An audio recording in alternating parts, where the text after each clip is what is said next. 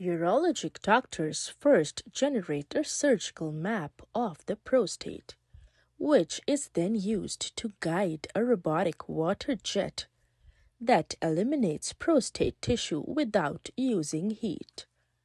Welcome to Medical Made Easy. In this video, we are going to talk about aquablation. Who qualifies for aquablation? The difference between aquablation and other BPH treatments. Aquablation procedure step by step. Time aquablation therapy takes for recovery. Aquablation is a minimally invasive surgical technique for benign prostate enlargement that uses hydrodissection, a heat-free mechanism, in combination with high-pressure saline to remove parenchymal tissue. This surgical approach has a robust morbidity profile, a shorter resection time, and encouraging initial results. Aquablation is a treatment for benign prostate hyperplasia symptoms that precisely destroys extra prostate tissue using an image-guided high-pressure water jet.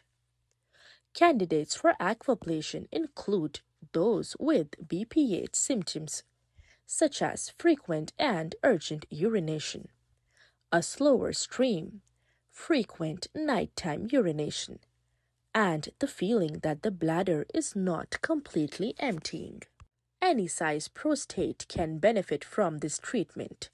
For surgery to be successful, choosing patients carefully is essential.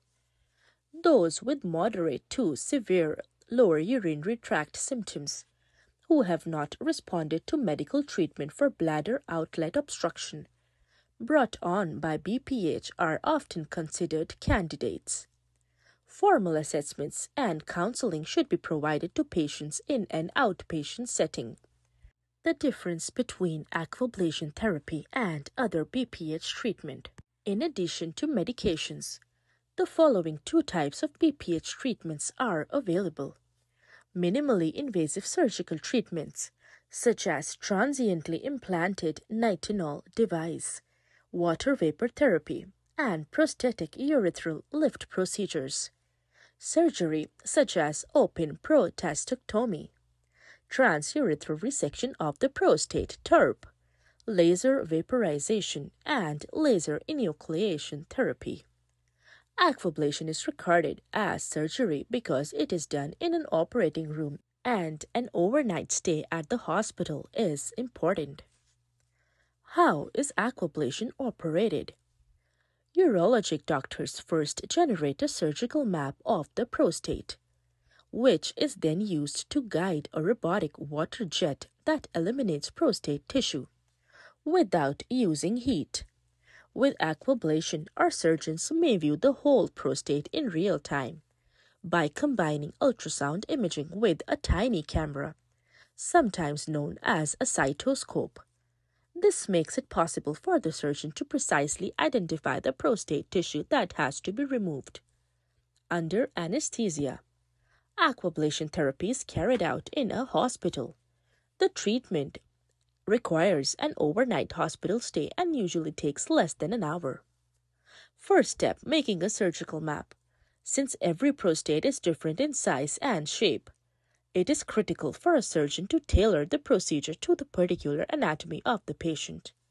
The only method that allows the surgeon to view the entire prostate in real-time image using ultrasound imaging and a camera called a cytoscope. In aquablation therapy, the surgeon's vision is limited by the use of a camera in all other surgical options.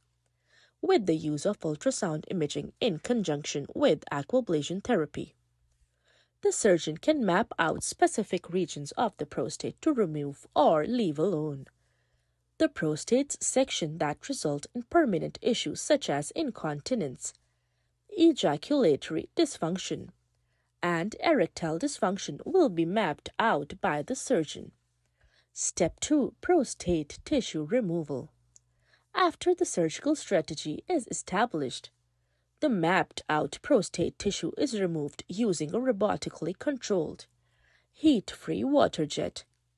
By eliminating human error and guaranteeing accurate, reliable, and consistent prostate tissue removal, robotic technology helps eliminate prostate tissue.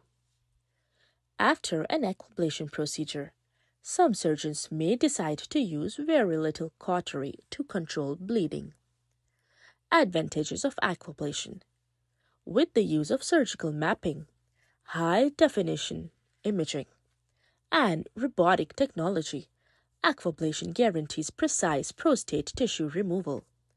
Thanks to this technology, urologic surgeons can avoid removing sections of the prostate that can lead to issues like retrograde ejaculation and instead remove only the excess prostate tissue required to relieve BPH symptoms.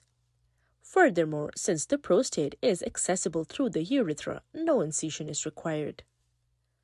Adverse effects of aquablation: a bladder infection, pelvic pain, difficulty emptying the bladder, frequent and/or urgent urination, and mild pain or blood during urination are among the most prevalent mild and transient adverse effects.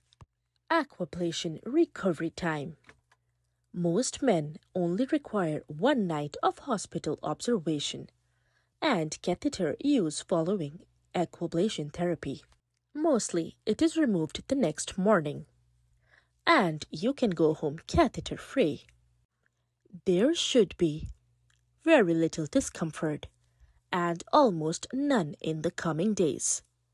The primary limitation is to lift no more than 10 pounds in either arm for a period of 2 weeks. Most men feel like they can physically do more than that soon after. But it is required to limit strain since it can provoke bleeding at the surgical site. So there is no heavy lifting for 2 weeks. But unless your work involves heavy labor, you can go back to work right away.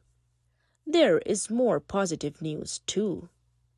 Aquablation is a remarkably effective procedure. 95% of men who are examined 5 years after surgery still don't require further therapy.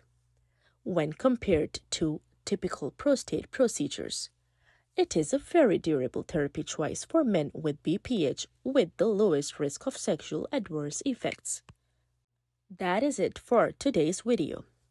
If you found this video informative, please do not forget to hit the subscribe button and also like and share with your loved ones. Till next time, stay happy, stay healthy. Bye-bye.